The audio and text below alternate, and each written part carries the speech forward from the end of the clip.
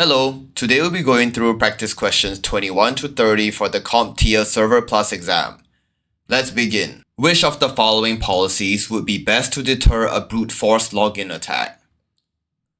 The correct answer is D. Account lockout threshold. An account lockout threshold policy locks a user account after a set number of failed login attempts, making brute force attacks significantly harder by limiting the number of guesses an attacker can make before being locked out. Why the other options are incorrect? A. Password complexity. While a complex password makes brute force attacks more difficult, it does not directly prevent repeated login attempts. B. Password reuse. Preventing password reuse enhances security, but does not stop brute force attacks, which involve guessing passwords rather than using old ones. C. Account age threshold. Setting an account age threshold ensures passwords are changed periodically, but it does not deter brute force attempts on active accounts. Therefore, the correct answer is D. Account lockout threshold. A server technician is deploying a server with 8 hard drives. The server specifications call for a RAID configuration that can handle up to 2 drive failures, but also allow for the least amount of drive space lost to RAID overhead. Which of the following RAID levels should the technician configure for this drive array? The correct answer is C. RAID 6. RAID 6 provides fault tolerance for up to 2 drive failures, while minimizing storage loss due to RAID overhead. It achieves this by using dual parity, meaning that 2 drives are dedicated to parity and the remaining drives store data. Why the other options are incorrect? A. RAID 0. RAID 0 offers no fault tolerance. If one drive fails, all data is lost. B. RAID 5. RAID 5 can only tolerate 1 drive failure, not 2, making it unsuitable for the requirement. D. RAID 10.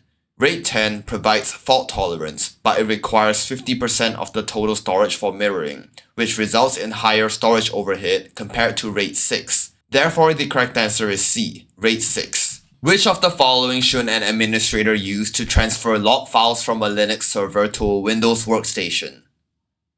The correct answer is D. SCP. SCP is the best option for transferring log files from a Linux server to a Windows workstation securely. It uses SSH for encryption and authentication, ensuring a safe file transfer. Why the other options are incorrect? A. Telnet. Telnet is used for remote command line access but does not support file transfers and is insecure. B. Robocopy. Robocopy is a Windows-only command used for copying files but does not work on Linux servers. C. Xcopy. Xcopy is another Windows-based file copying tool that cannot transfer files from Linux to Windows.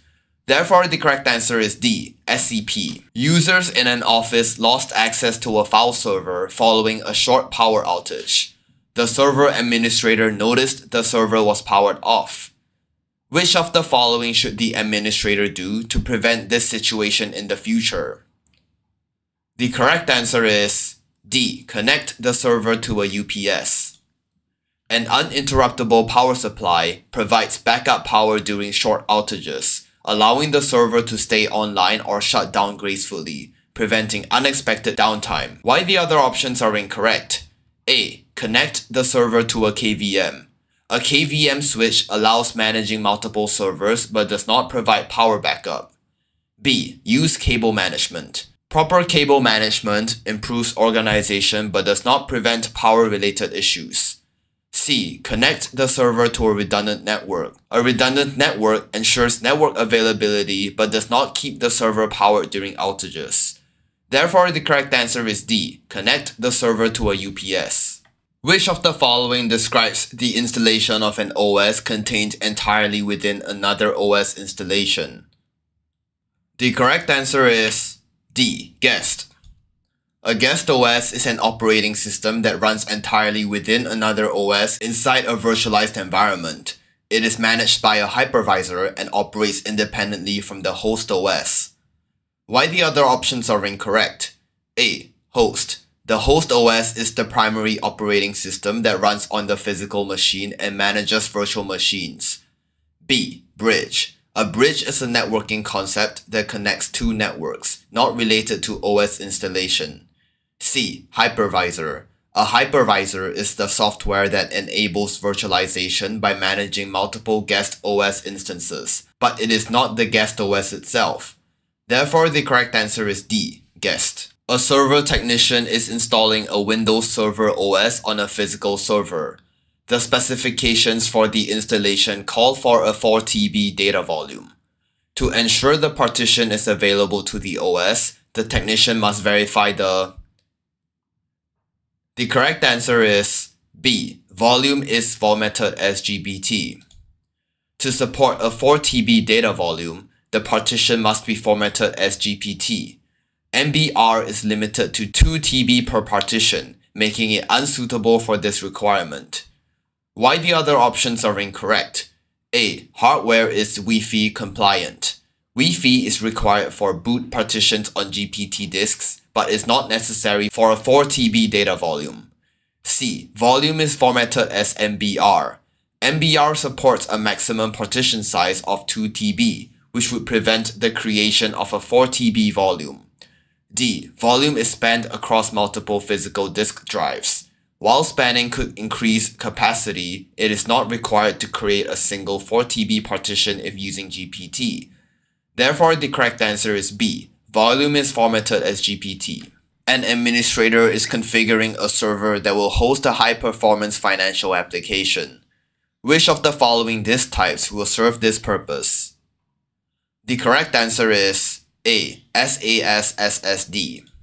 For high-performance financial applications, SAS SSDs are the best choice because they offer high speed, low latency, and enterprise-grade reliability. Why the other options are incorrect? B. SATA SSD. While SATA SSDs are faster than traditional HDDs, they have higher latency and lower throughput than SAS SSDs, making them less suitable for high-performance applications. C. SAS drive with 10,000 RPM. A 10,000 RPM SAS HDD is much slower than an SSD, resulting in higher latency and lower IOPS. D. SATA drive with 15,000 RPM.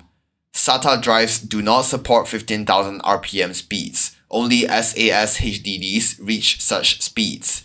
Even at 15,000 RPM, a HDD cannot match the performance of an SSD. Therefore, the correct answer is A. SAS SSD. Which of the following DR testing scenarios is described as verbally walking through each step of the DR plan in the context of a meeting? The correct answer is D. Tabletop. A tabletop disaster recovery test involves verbally walking through each step of the DR plan in a meeting setting. Participants discuss roles, responsibilities, and responses to hypothetical disaster scenarios without executing any real failover. Why the other options are incorrect? A. Live failover. A live failover test involves switching operations to a backup system in a real-world environment, not just discussing the steps. B. Simulated failover. A simulated failover test involves mimicking a disaster scenario and performing some level of system activation, but without fully shifting operations. C. Asynchronous. Asynchronous typically refers to data replication, not a DR testing scenario. It involves delayed data synchronization between primary and backup sites.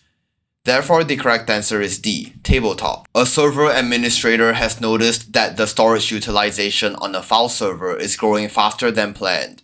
The administrator wants to ensure that, in the future, there is more direct relationship between the number of users using the server and the amount of space that might be used.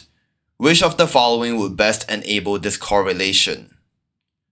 The correct answer is C. Disk quotas. Disk quotas allows the administrator to set storage limits per user, ensuring a direct relationship between the number of users and storage usage. This helps control excessive storage consumption and prevents individual users from using disproportionate amounts of space. Why the other options are incorrect? A. Partitioning. Partitioning divides a disk into separate sections but does not limit user storage consumption. B. Deduplication. Deduplication reduces duplicate data, saving space, but does not enforce storage limits on individual users.